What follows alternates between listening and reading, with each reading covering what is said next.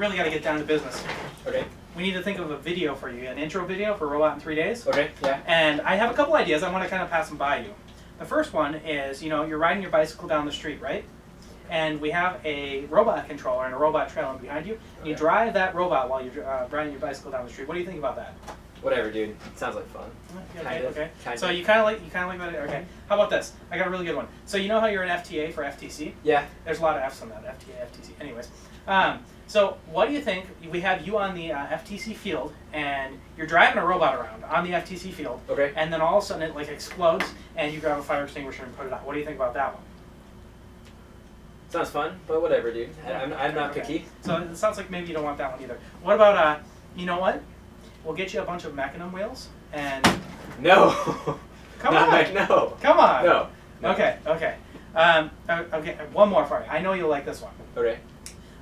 So we get a full field, FRC field from Andy Mark this year, right?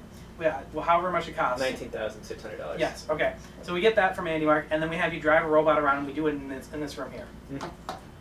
That'd be a lot of fun, but how are you gonna fit in here? It's like the TARDIS. Ah. Yeah. Sure. Mm-hmm.